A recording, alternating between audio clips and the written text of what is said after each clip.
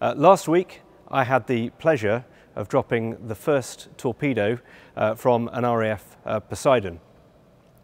This was a culmination of a multi-agency defence-wide effort and with international partners to get us this far, and it's a major milestone in the Poseidon programme.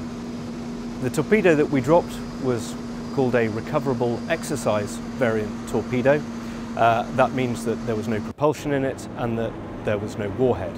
And what we were trying to do was prove the end-to-end process of tasking an armed aircraft into the air, into a given bit of sea space. In this case we used the Moray Firth, release a weapon and then recover the exercise variant torpedo from the Moray Firth. This event was very significant for the anti-submarine warfare capability of the United Kingdom, proving the lethality of the Poseidon capability.